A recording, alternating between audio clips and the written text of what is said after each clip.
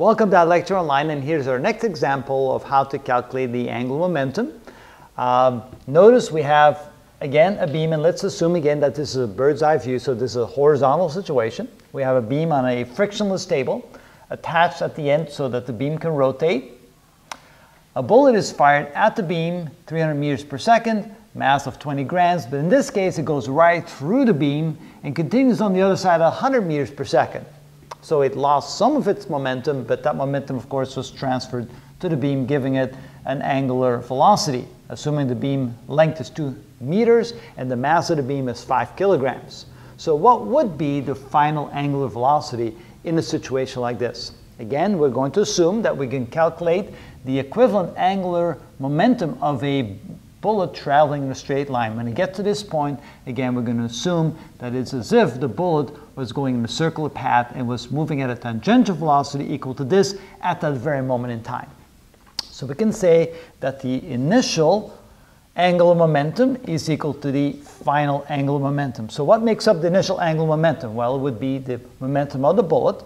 So that would be the moment of inertia of the bullet times the angular velocity. But of course, since it's traveling in a straight path, we have to find the equivalent angular velocity. Let's do that over here. The tangential velocity is equal to r times omega. Omega is the angular velocity. So the angular velocity is equal to the tangential velocity divided by the radius. In this case, that's equal to the tangential velocity divided by the length of the beam. Whoa! So because that's the reference point to the point of rotation, right? So this would be the point of rotation. And that would be the distance away from the beam. So if we plug that in here, well, we'll do that in just a moment, plus the moment of inertia of the beam, I'll use big B for that, I'll use small b for bullet, big B for beam, times the initial angular velocity of the beam, which of course is 0 because it would be stationary, so that whole thing goes to 0, equals. Now here, since the bullet and the beam don't stay together, they will each have their equivalent angular momentum after the collision. So here we would have the moment of inertia of the beam times the final angular momentum of the beam. So I'll go like this, plus the moment of inertia of the bullet after the collision times the final angular velocity of the bullet. Again, assuming that the 100 meters per second would continue in the circular path, and we'll find the equivalent angular velocity in the exact same way over here, but then we use the final velocity instead of the initial velocity divided by L. All right, let's now plug in the numbers as we know them. The moment of inertia of the bullet would be ml squared. Remember, the radius would be this distance right here, which is the length of the beam. All of the mass would be at the very end, so it's ml squared times omega, which is v tangential over L, and that would be the initial v tangential, the initial velocity, and this L cancels out that L, so you end up with mlv.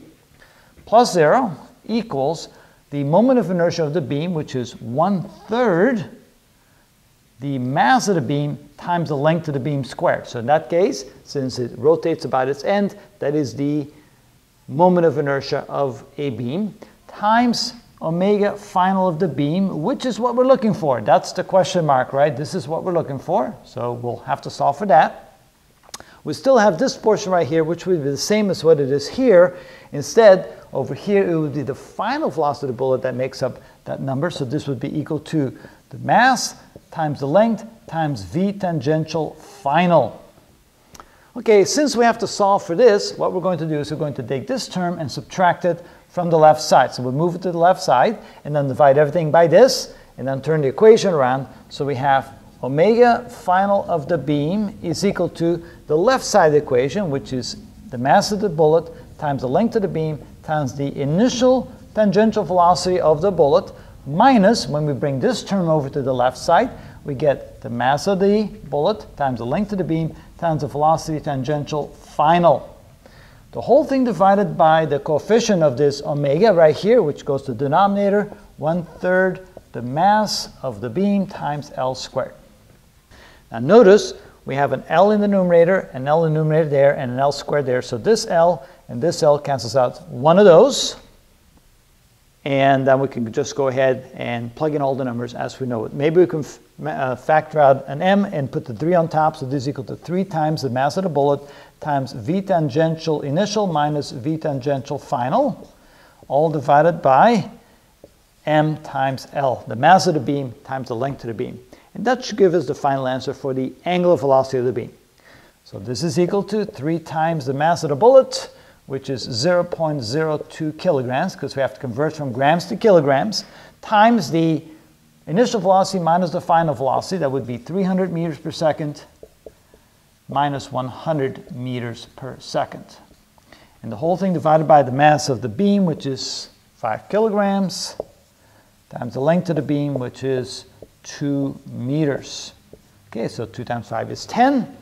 All right, so now we have 200 times 0.02, so that would be 4 times 3 is 12 divided by 10, which is 1.2 radians per second. So 1.2 radians per second. Notice, even though, of course, it's a negative velocity as far as angular velocity is concerned, because it's clockwise, we just wrote it as a positive 1.2 radians per second. That's the magnitude of the velocity. But yes, strictly speaking, if you want to think about it, since that's in a clockwise direction, it would have to be a minus 1.2 radians per second. But that's just for your reference.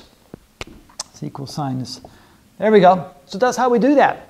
So it turns out, in this case, we had to realize that the bullet still had some equivalent angular momentum that we have to subtract from the initial, so that we have the leftover here is the angular momentum of the beam, divide both sides by 1/3 ml squared, and we have the leftover, the angular velocity of the beam after the collision. And that's how we do that.